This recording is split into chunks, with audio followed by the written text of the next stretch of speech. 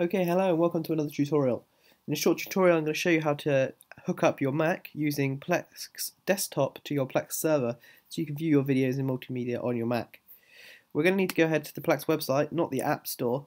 Go to www.plexapp.com/desktop and you're going to need the OS X one here and download that. You're going to already have needed the server, but I'm guessing if you're watching this video you've already got this installed, but you may have a NAS with it on. I have gone ahead and installed it. It's very simple. Just unzip the file and drag the application onto your applications. So I'm going to go ahead and open up Plex now, and you're going to need to know the IP address of your Plex server.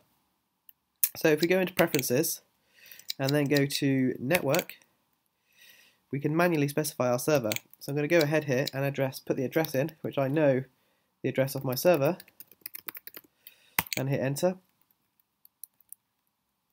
And then you can escape, and you need to navigate these screens using your up, down, left, right keys and the Enter key.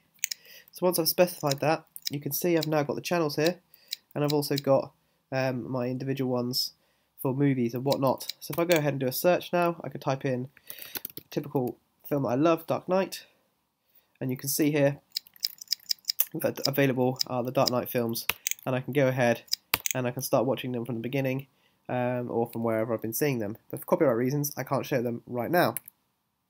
So I hope that's been useful for you, and if you've got any questions, please comment below, and if you want more videos, please subscribe. Thanks for watching.